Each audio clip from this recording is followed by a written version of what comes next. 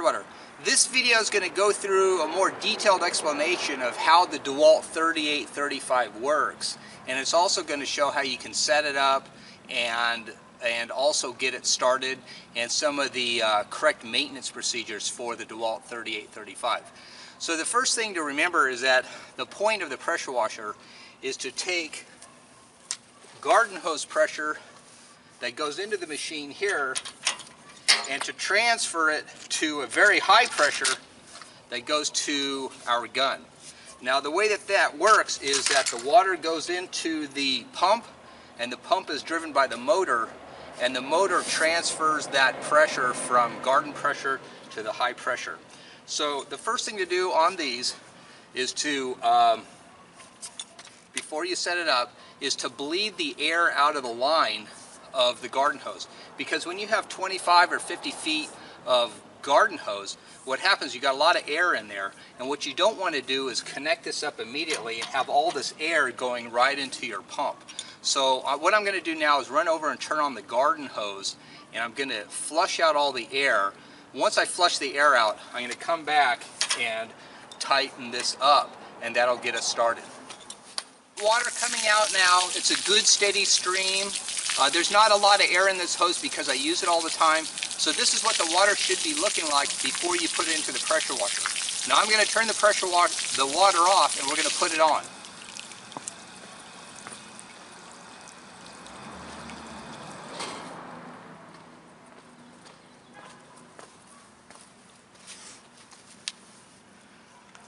Okay, now that we have the water out of the, air out of the water hose, we can connect the water hose to our pressure washer.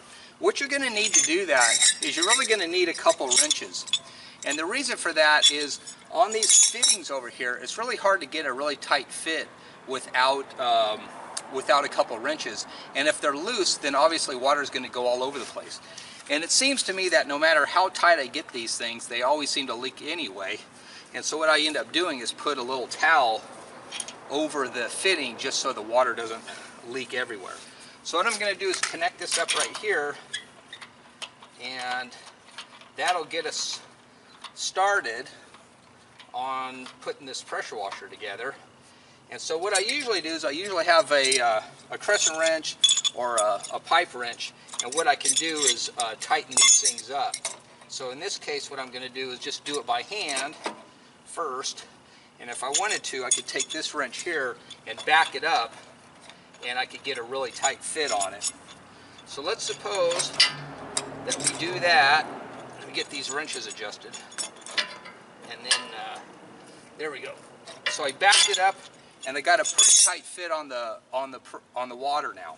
So now we've got water coming in, and what we need to do now is set up the place for our water to go out. Now the water comes out on a high pressure hose.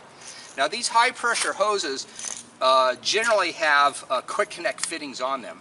This one here is a 3/8 inch male plug. The male is going to go into the female connectors, and this is a spring loaded female connector.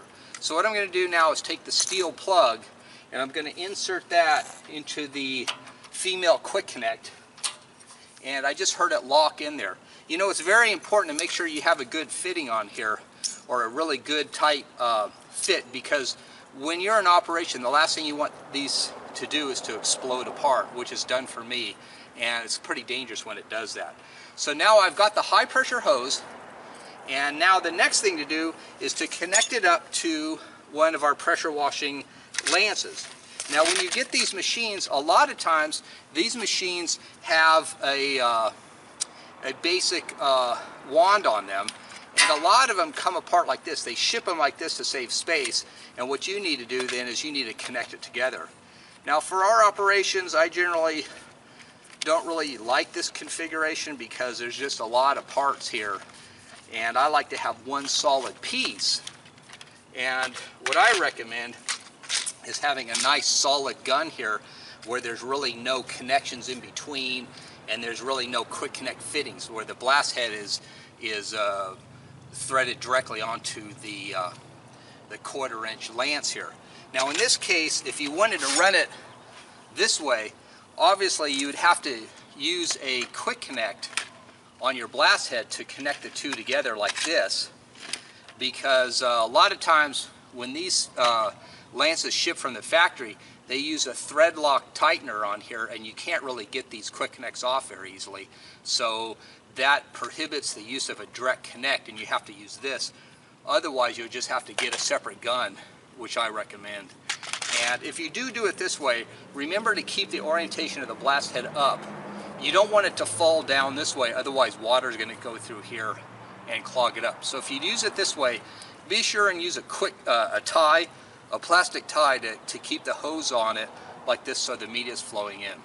So for this example here, we're not going to use this configuration. We're going to use the more safer, more professional tool here. And what we're going to do now is we're going to take our high pressure hose and we're going to connect it up to our gun here using the 3/8" quick connect and the 3/8" plug. And so once I connect that up, I basically have a system that's ready to go. So I've got water going in, I can have water going out, and all I need to do now is to start up the motor. So why don't we do that next?